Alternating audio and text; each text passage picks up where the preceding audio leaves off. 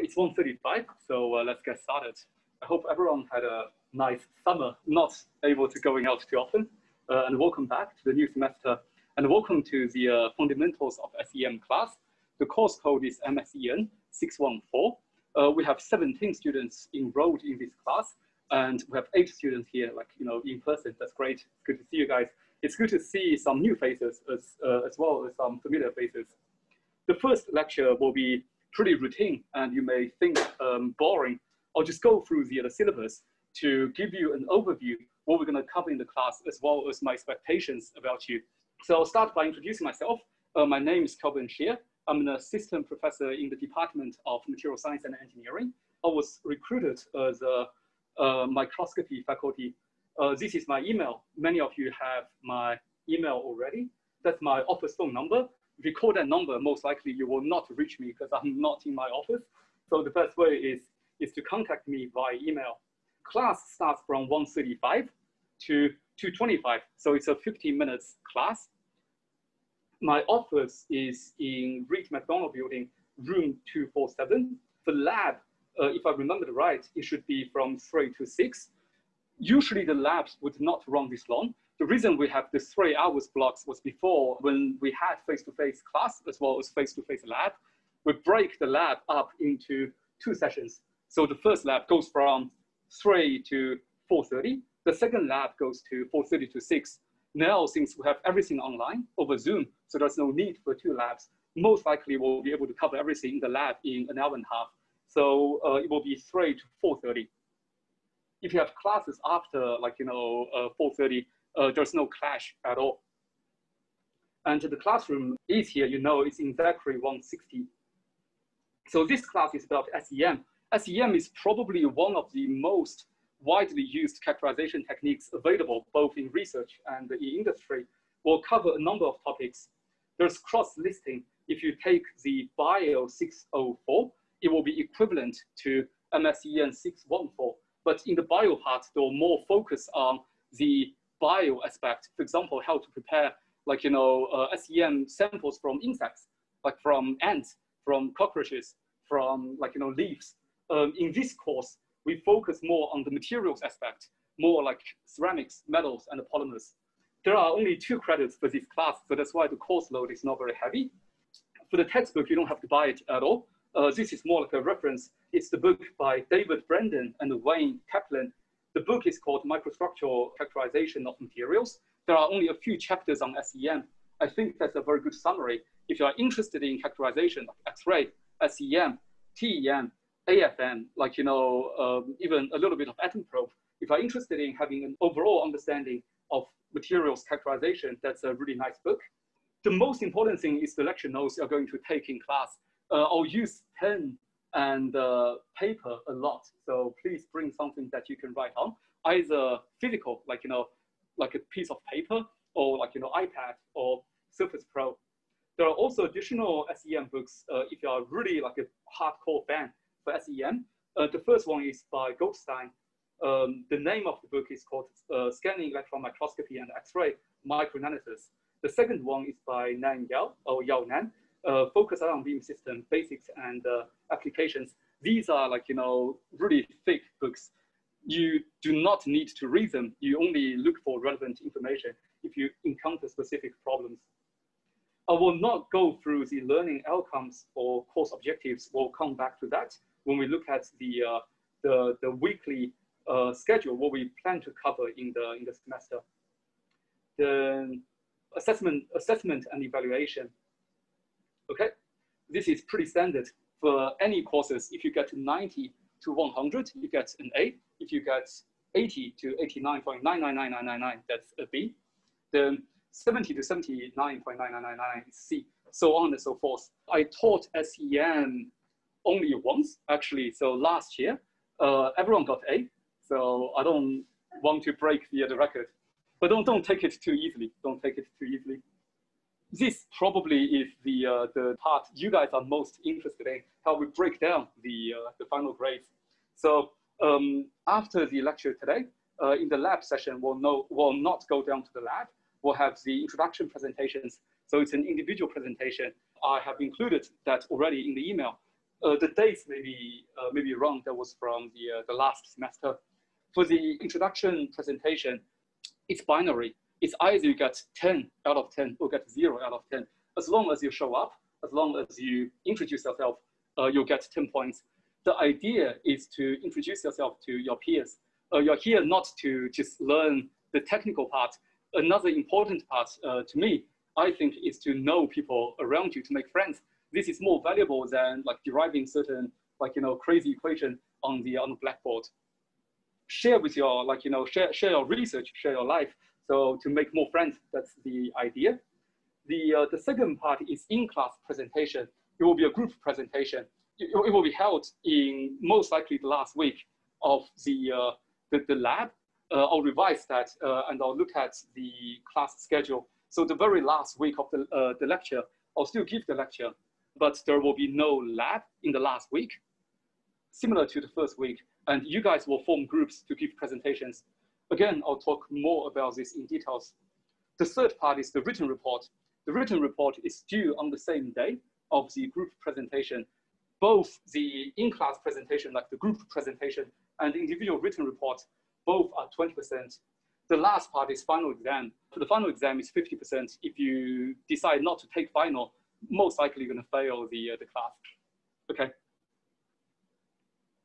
So a bit more details for the introduction presentation. You heard about that already. It will happen pretty soon. For the in-class presentation, as I said before, the in-class presentation will replace the last week lab. So we'll not go down to the lab, or we'll not Zoom the lab.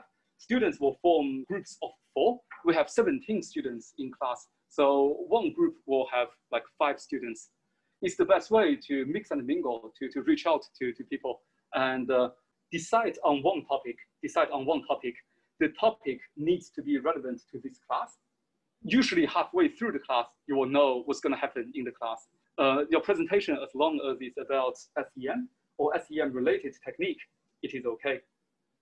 The topic, to be more specific, it can be either from your own research. For example, if you use SEM to do something, it solved a big problem and you end up having a paper, you can present that, or you can just read into literature to see what are the new techniques available about SEM. So it's your choice.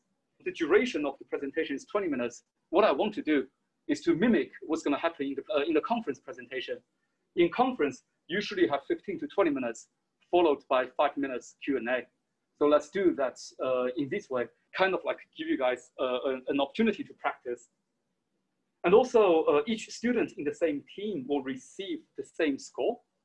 If your team gets 9 out of 10, everyone in the team will get 9 out of 10. Please do not come to me saying there's one student who did nothing and that person does not deserve like 9. That person should get 8 and or even 7.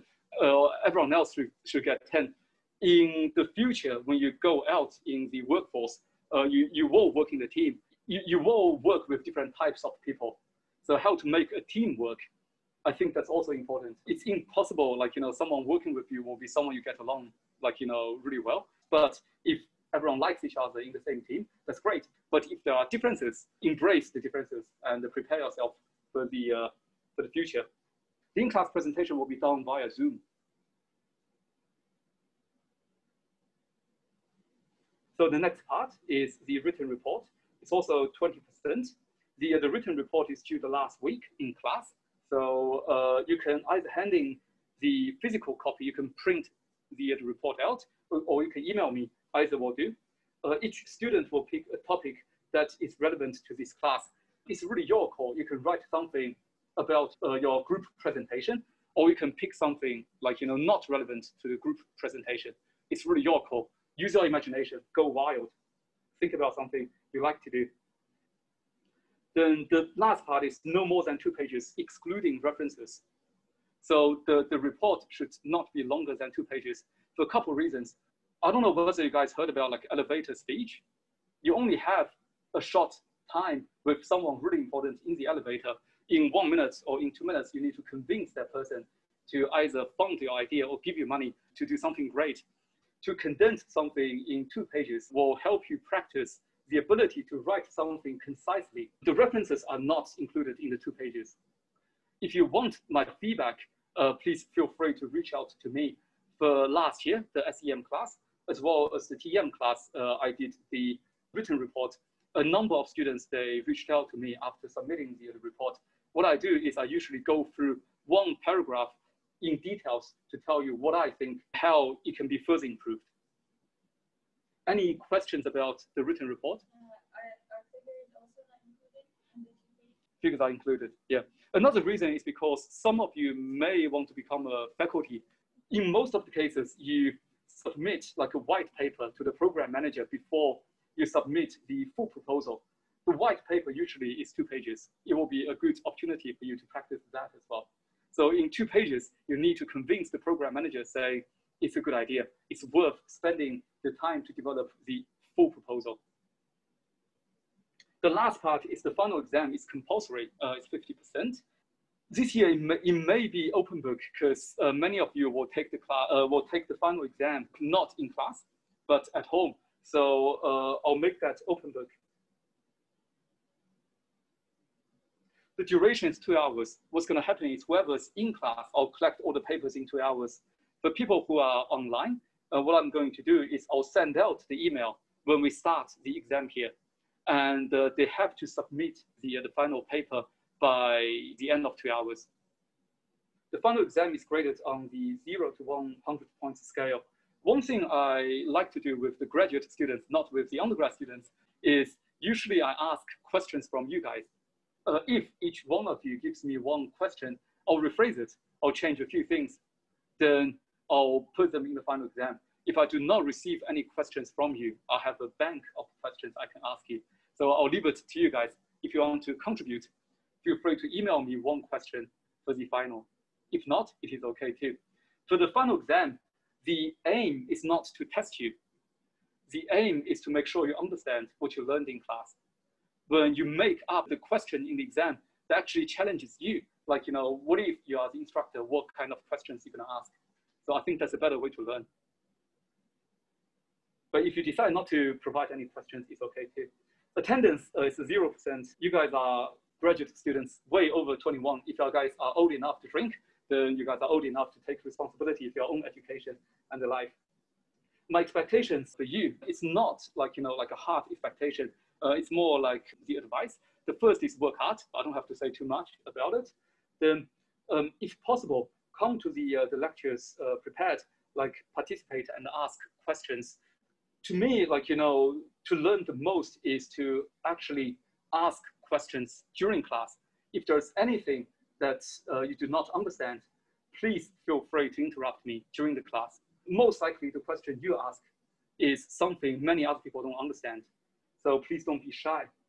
Then proactively participate in the lab sessions. If there's something in the lab I'm doing does not make sense, stop me, like, you know, just tell me, like, you know, can you go back one step? Tell us more about it. Like, why do you do this? Why do you turn that knob? Why do you, like, you know, go to that specific area to do imaging? The fourth thing is ask for help from instructor, which is me.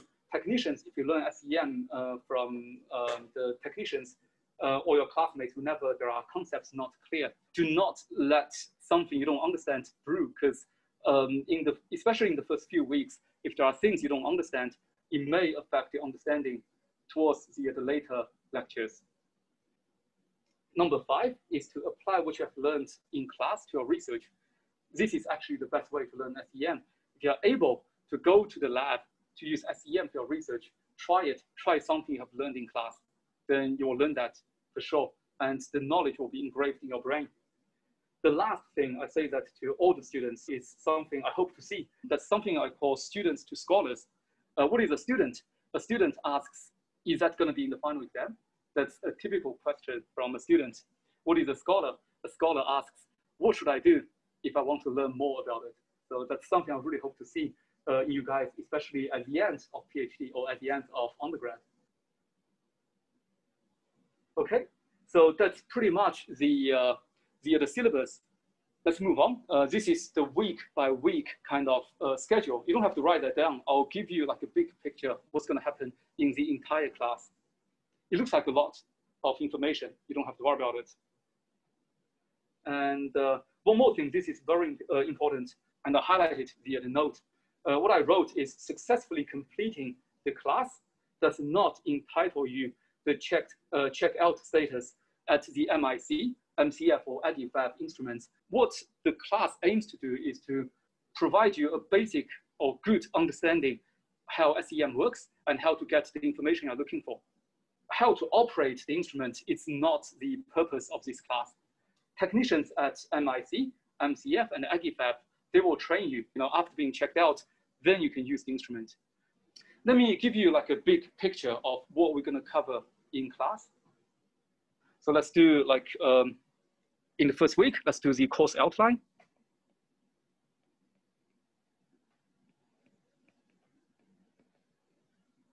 In SEM, there are only 3 parts you have to worry about.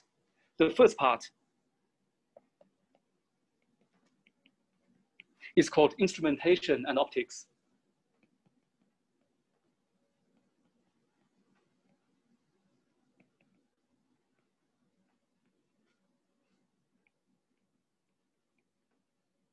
We'll talk about different components of SEM. We'll also talk about how the beam travels in the microscope. We'll talk about how you can get nice images, how you can correct, like, for example, astigmatism and other unwanted effects in SEM. So this is the first big chunk. The second big chunk of the class, it's simply beam material or electron beam material interaction.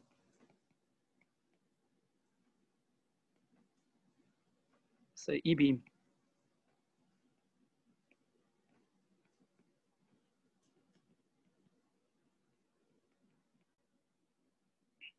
When you have electrons hitting a specimen, hitting a material, tons of signals will be generated. So what are the signals we can generate? And what signals to use to extract specific information? For example, if I have like, a ping pong ball throwing at a brick wall, the ping pong balls will bounce back. So that's one kind of signal. If the ping pong balls are of super high energy and are super strong, then while I'm hitting the wall, the bits of pieces from the wall will come out. That's another type of information. So what information we can generate through the electron beam material interaction, it will be the second big chunk of the class.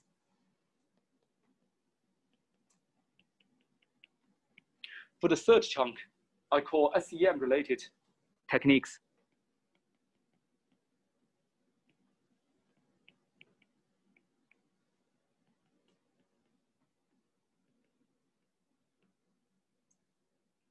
In many of the cases, like what you use is not really SEM. For example, you use focused ion beam. The working principle of focused ion beam and SEM, they're nearly the same. A lot of things we learned from SEM can be applied to focused ion beam. Also, for helium ion microscopy, it's another technique. Some of you does polymer research, is that correct? Helium ion microscopy will have some advantages compared to regular SEM if you work on polymer nanowires, for example. Also, there's environmental SEM. If you work on something like non-conductive, by doing environmental SEM, you'll be able to mitigate the charging effect. So all these things, they are not really like the classical SEM, but they are related to SEM. So this is like the entire course in the big picture. That's something not only for the SEM class, you can do to any class. If you can group the knowledge into chunks, it will be easy for you to follow and digest. So let's go to the more technical part of today's class. Let's just say forming images.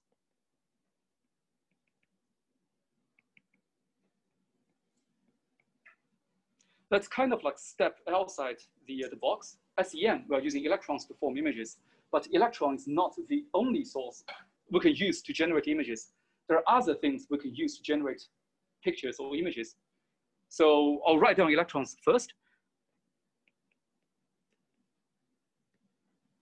Any other methods or any other sources you can generate images.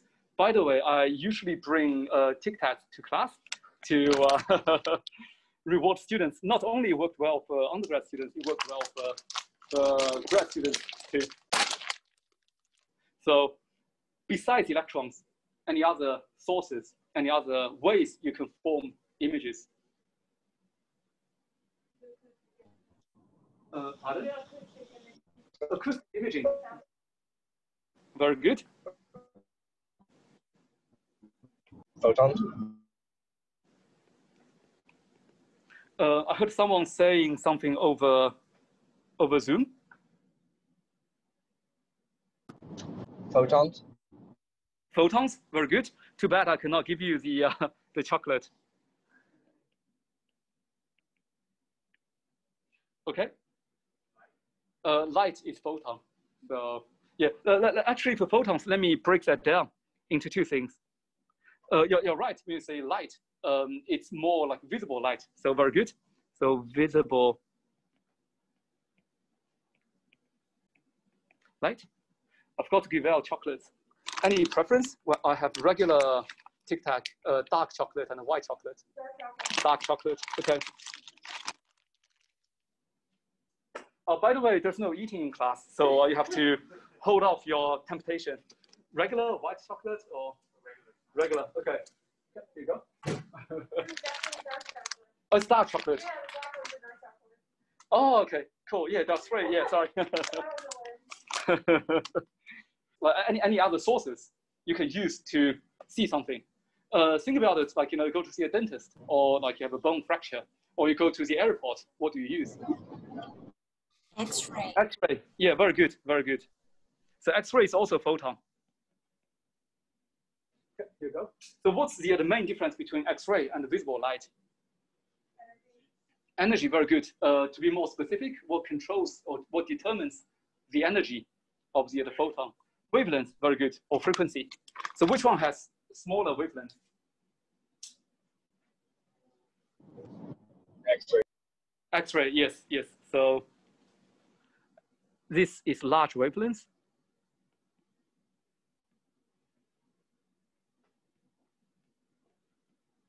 And X-ray has small wavelength. Okay. Infrared should probably be on the two, right? Can you say that again? I didn't hear you clearly. Infrared? Infrared, yes, infrared. That's correct. Infrared is not visible. So I'll write it down here. So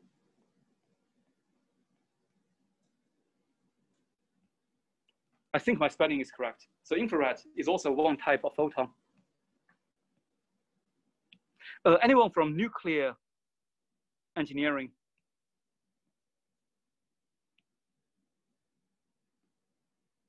No one from nuclear?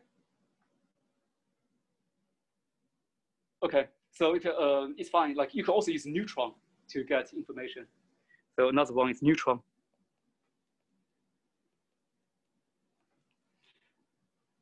Now let's look at the advantages and the disadvantages of each type of source. For infrared, which I'm not very familiar with, I'll skip it. Let's go to the visible light. What is the advantage, or what are the advantages? What are the disadvantages? Easy, simple, yeah.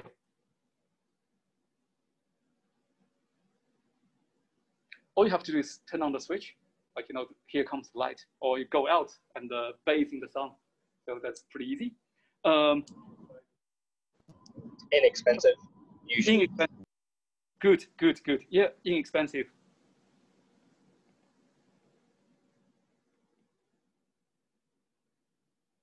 And sorry, what did you say? Did you say something? Okay, no side effect, or does, let's say small side effect. In fact, there will be like some side effect. I'll tell you, I'll talk about it like very shortly.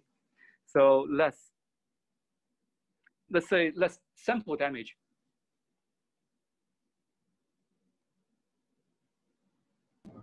It's also safe. Okay, less sample damage is similar to safe because it doesn't damage what you're looking at too badly. So yes, so it's relatively safe as well. For example, if you have like a piece of metal, you put it in the sunlight over 100 years, 1,000 years, it does not change. So for some samples, light does not damage too badly. However, for polymers, there's like, photon leaching kind of thing. Photons can actually break chemical bonds in the polymers. If you have a piece of plastic, you leave it outside for like, a month, then it will lose its mechanical integrity. It will just break down by the light. And also for cell work, especially for like, fluorescent microscopy, if you expose the cell samples or in the light for a long time, it will damage cells as well. But it's not too bad. Like, it's not like you turn on the light, all the cells, they die. It's not like the case. So those are the advantages of visible light. What are the disadvantages, or what is the main disadvantage? Low resolution due to the wavelength. Long wavelength, yes. So low resolution.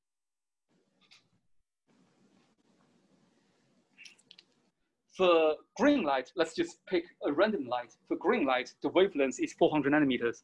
So green light, the wavelength is about 400 nanometers. You cannot use something 400 nanometers to resolve something 1 nanometer or 20 nanometers or 100 nanometers because of something you learned back in high school physics. Because of, for example, I have a feature like 20 nanometers in size, and I use I use light 400 nanometers in wavelength. Why I cannot use the 400 nanometers wavelength light to resolve to see the 20 nanometer nanoparticle? Diffraction, very good, very good. If you have samples comparable to the wavelength of the light or like smaller, then diffraction will happen. You will not be able to resolve which one to see. Many things are less than 400 nanometers. One major disadvantage of visible light is the low resolution. There's one more advantage I forgot to mention. It's easy to focus for visible light.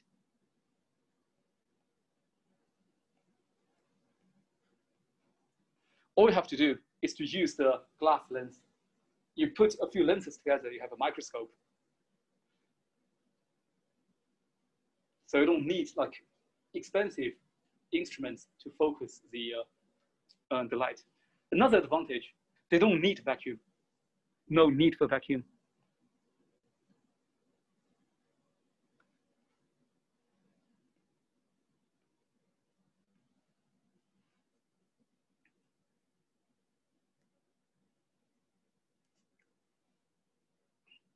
It's a money saver. Just imagine, like, if you have to operate in vacuum, it will be very expensive. If you can just pull out the microscope, start imaging, it's super easy and it's handy to use. So this is about the optical microscope or the using visible light. How about X-ray? What are the advantages? What are the disadvantages? Penetration. Penetration, yeah, good penetration. So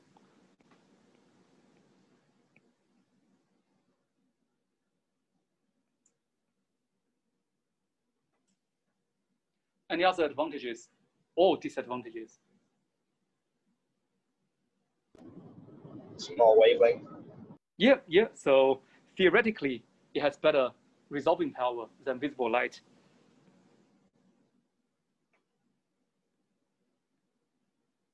Just a small lambda. Any other advantages, disadvantages?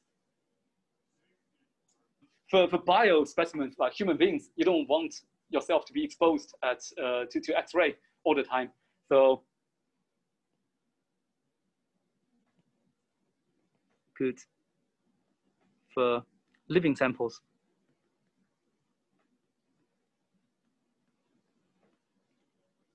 But in material science class, since we are working with like non-living things, so it's not a major problem. Any other advantages or disadvantages of using X-ray? It's expensive. Expensive, yes.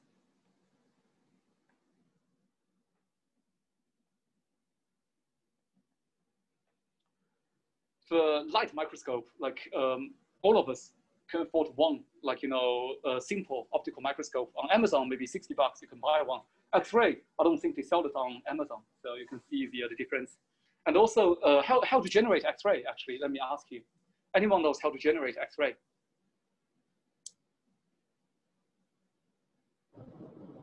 High voltage X-ray tube that throws electrons off, or throws photons off of filament that's highly charged, right? Very good, very good. So in most of the cases, we work with the copper target. So there's a vacuum tube. On one side, that's the electron gun. On the other side, that's the copper target. The high energy electron will bombard the copper target, and that gives off X-ray. So that's why it's expensive. It's very energy consuming. What are other disadvantages of X-ray? I'm looking for one more. To focus on X-ray. Very good. So difficult to focus.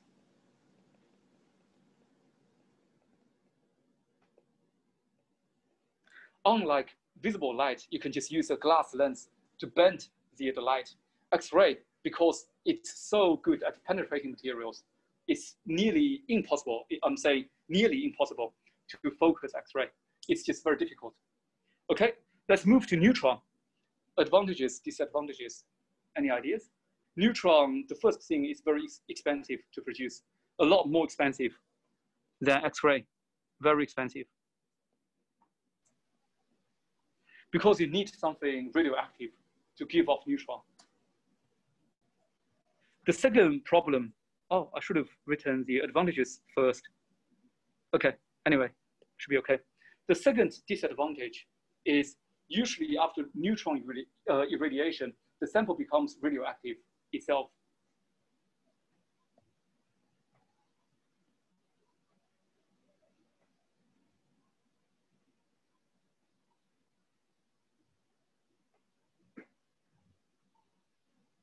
If you do that over a long time, it's kind of you throw a professor in, comes out a Hulk. So that's the idea. In terms of advantage for neutron, so the main advantage of neutron is because it's a particle. Anything is wave and a particle. If it's a particle, the wavelength is super small. So it has very low wavelengths, very small wavelengths.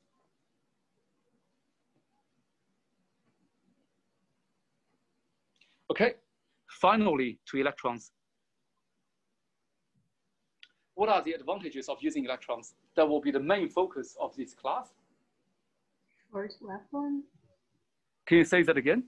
Short wavelength. Very good, very good. So short wavelengths. And it's easy to focus. Yes, easy to focus.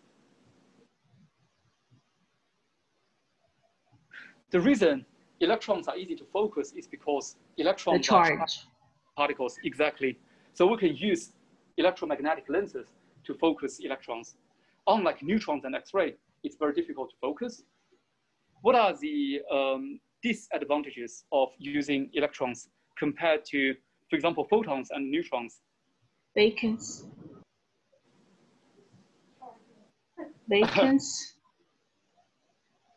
Vacuum. Oh, vacuum, okay, very good. So there were two things mentioned by the students. The first is vacuum, that requires a good vacuum. Because if we have air particles in the column or in the, in the way of electrons, electrons can get scattered. So that's why we need good vacuum for electrons. And also, sorry, what was the second one? Okay, yeah, so very good. So need conductive samples.